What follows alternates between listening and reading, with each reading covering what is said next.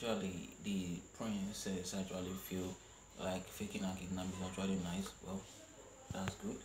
She did that out of uh long truths. So she went to camp with her boyfriend. She went to camp with her boyfriend.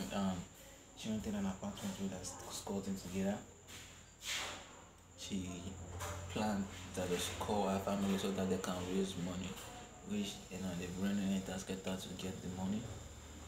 But the mom is not in support of such because she believes it's actually fake, which it is, and she doesn't want the king should to actually pay such money for her because she believes if she wants money, she should come ask for it the legit way.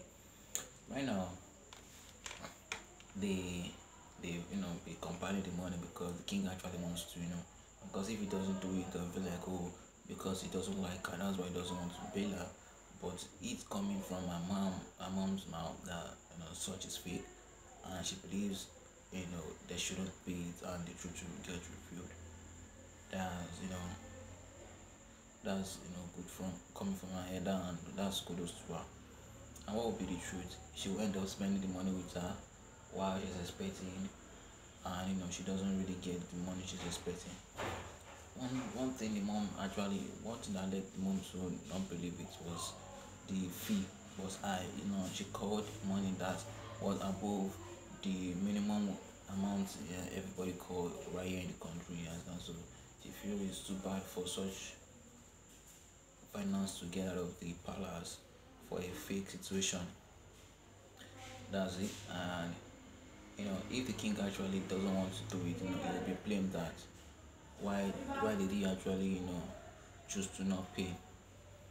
One thing is Oloma is actually going beyond, and she's misbehaving and she's misusing the royal right she has, which is being a princess. And if she's going to get billed, she'll get billed not from the prince money but from the palace money. And that's part of mismanagement. And what will she use the money to do? She will squander the money with the boyfriend she's actually living with.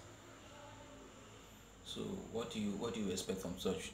The guy was if the money is being paid to to them, the guy will actually run away with such money because he doesn't really love her, and all he does is hope to get something tangible. And if he gets something tangible from her, I think he will use the next available boss and leave the relationship he's having with her.